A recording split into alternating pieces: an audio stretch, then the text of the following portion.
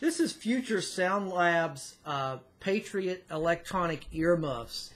Now included with this set of ear protections are the instructions here and two AA batteries that I've already got inside here. Now, although the Amazon page says that there's a 3-year warranty on this, there is no warranty information listed in the instructions that I could find.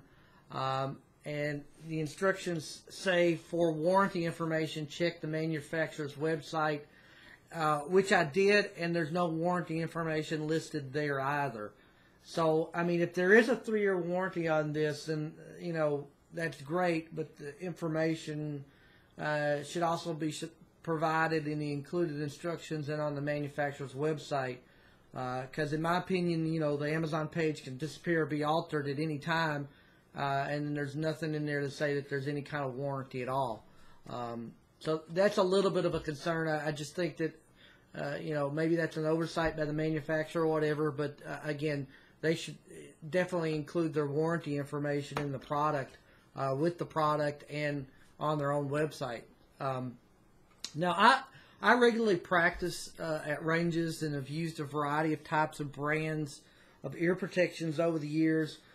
From the standard, which is kind of what I consider these, to what I call low profile, which are thinner, basic ear protection, to the electronic types, which again is what this particular type is, such as these. Now, my most recent set of electronic ones that I've used over the last few years is a set of Peltors, what they call their tactical set, which is kind of a low profile set that I really kind of have what I would call a love-hate relationship with, because they have their own design issues as well. Even though they're a more expensive set of earmuffs, currently about $80 more than what this particular $20-something set is. So I don't expect this set, which I consider a budget level set, to match up to you know, a more expensive set of earmuffs such as the Peltors I have. But with that being said, you know, this set of earmuffs does have some of its own design issues as well that I think could be a bit better. But this is, as you can see, is a more bulkier set than what you would consider low profile. And as you can see, it's made, the casings are made of like a hard, shiny plastic, which I do think they can handle being tossed around a little bit. But I think this hard, shiny plastic, if they're dropped on concrete or pavement, the casing actually might crack. So I don't think they would be, you know, are designed to handle that level of abuse. Comfort-wise, though, these are fairly comfortable on the ears.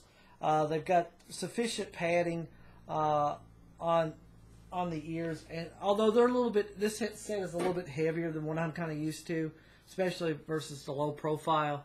But I don't think they're any heavier than any other similar style earmuffs in this particular price range.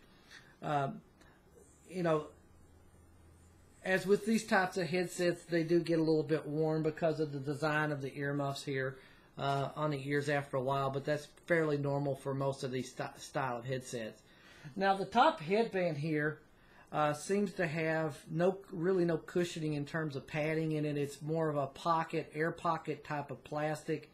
And in my opinion, I think it lacks some padding. I mean, it's in comfort there, but it's okay to wear on my head, but I can feel the actual metal band of these running across the top. So I really wish they'd have padded that a little bit better. One of my complaints that I have with my Peltor set is the pain it is to insert the batteries. Now this set actually is pretty easy to change the batteries, and maybe a little bit too easy in my opinion. But they fit into the bottom slot here. There's the slot. And this thing slides off fairly easily, and then the batteries pop right out. And in my opinion, I think it's a little too easy to pop this little cover off, because I think it's something that can easily get popped off and get lost, you know, and disappear, and you never find it again. I mean, I kind of wish they would have put some type of locking mechanism on the slot, so it kind of lock in place, because really all it does is just slide into place over those batteries, and that's it. I just don't think that it's made where it's going to stay on in certain situations, and it's going to end up flying off. But you know, a little bit of a design improvement there would greatly help that issue. Now, one of my biggest issues though with this is not necessarily the battery cover, but as you can see the wiring here, there's quite a bit excess wire here. It's, I would say, a thinner wire, but my bigger concern is not the thinness of the wire, but see how much room this wire's got to play around. It's not been secured down on this headband, and I can see very easily snagging this and yanking this wiring, and it's that way on both sides, and yanking this wiring completely out of the earmuffs. I'm one that throws my earmuffs in like a bag and then throw it in the trunk of the car, and I could really see that happening with the wiring being yanked out. Now, and this is something that several brands of headsets and earmuffs, especially in the budget price range, do. So I'm not really specifically trying to pick on this particular brand, but I do think that they should at least try to secure the wiring against the band of the earmuffs to provide a little bit less likelihood that they're going to get snagged and yanked off. The headset has a volume control here that has sufficient resistance, which for turning on and off, which is one of my complaints about the Peltor I have. It's too easy to accidentally turn on. There's a red indicator here. I don't know how well you can see that pops on to show that it's got power and it's on.